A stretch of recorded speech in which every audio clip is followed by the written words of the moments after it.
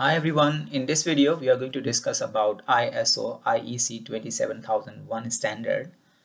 So let's say there is an organization. In that organization we can have different persons, there's different people working on different computers. They can have different routers and switches. They might be using some application programs. They might be using some, of course they will have some operating systems, and they all can be vulnerable to cyber attacks.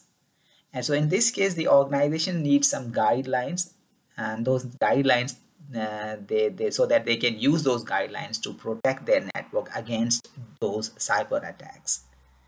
And here, ISO has introduced a series of standards, that is ISO IEC 27000 series, and that was published in 2005, and that was revised in 2013. And I think after every 5 years it gets revised. So yes, these are the set of guidelines, or these are the standards, are best practices which are given by ISO to organizations to help them secure their IT or infrastructure, or to help them from cyber attacks. So the basic goal, so yes, in 27,000 standard, there's a series of standard. 27,001 standard is the, I think the most the important one, and the basic goal of that standard is to protect three aspects of information, because information is something which is the most important aspect or most important asset of any organization, and it's there to protect the three aspects of information, and those aspects are confidentiality. It means ISO 27001 helps organization to maintain the confidentiality of their information, and confidentiality means the information is only available to authorized user. No unauthorized user should have access to that. And then integrity, that is the information is accurate and complete. And the third aspect is availability, so that authorized user have access to information when they need it. Now these organizations are given these guidelines and standards, or the best practices, which they can use for their ISMS. So ISMS is the Information Security Management System. So that's actually a management system that defines policies and procedures for an organization to ensure that the security measures are appropriate to defend against threats. So they need some guidelines. And those guidelines are provided by ISO 27001, and those guidelines can be used by any organization, irrespective of its size or the nature of business.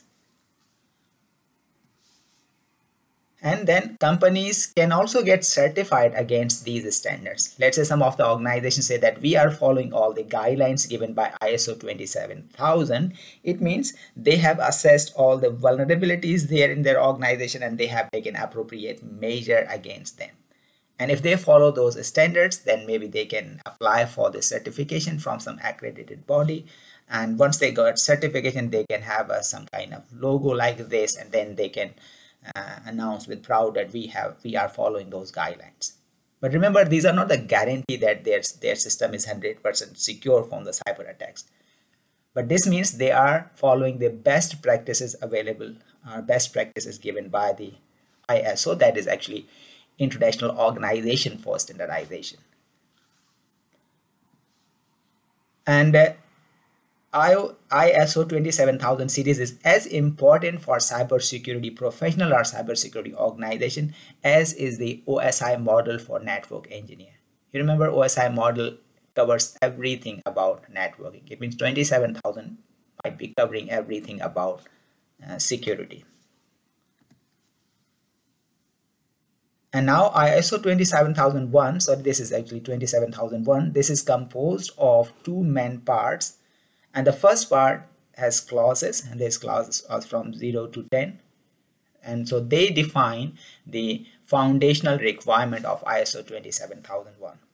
And out of those 10 clauses, the clause from 0 to 3, they give introduction to terms and definition of ISO 27000 standard.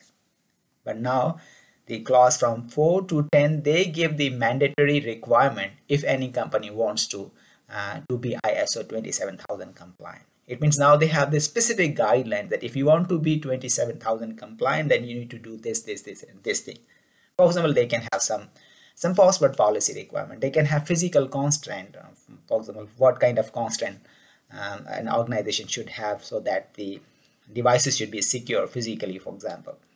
So they will have this mandatory requirement, and this is the first part. And the second main part is the Annex A, and this Annex A provides guidelines to support clause and the mandatory requirement. So let's say here they have the mandatory requirement. It means they need to have something to provide the details guideline to achieve those mandatory requirements. And in this Annex A, it has 114 control objectives, and these controls are there to support these clause and the requirements. And these controls are organized in 14 sections, and these sections are sometimes also called domains. And these domains each domain has a direct relationship with other domains. Now these 14 sections are given as follows, and I have taken these all from Wikipedia. You can refer to Wikipedia again for the details.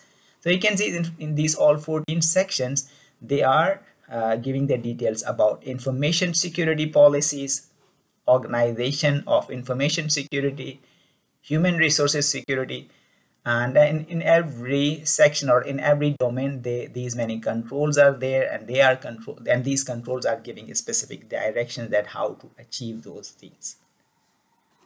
And says there we can have human resource security, 6 controls that are applied before, during, and after employment. So for example, if an employee joins your organization, what should be the policies applied to him or her, and during his or her job and after employment, what should be done. And then we have asset management, access control, cryptography, physical and environmental security, operation security, communication security, system acquisition, development and maintenance, supplier relationship, information security, incident management, information security aspects of business continuity management, compliance with internal requirements such as policies and with external requirements such as laws. So these all are the controls which are recommended by the ISO 27000 standard, and if organizations follow them, then they can have some certification, and it means they are following the best available standards or the best available guidelines in cybersecurity world. So that's it. I just went through some of the requirements or the importance of ISO 27001 very briefly, and they are many very much details. And of course, if we want to purchase this document, then this is, I think this is a paid document. We can purchase it as well, and then we can have further detail on that. And of course, there are many blogs and tutorials which are explaining it in details. So thank you everyone for your time, and hope to see you in some other video related to cybersecurity.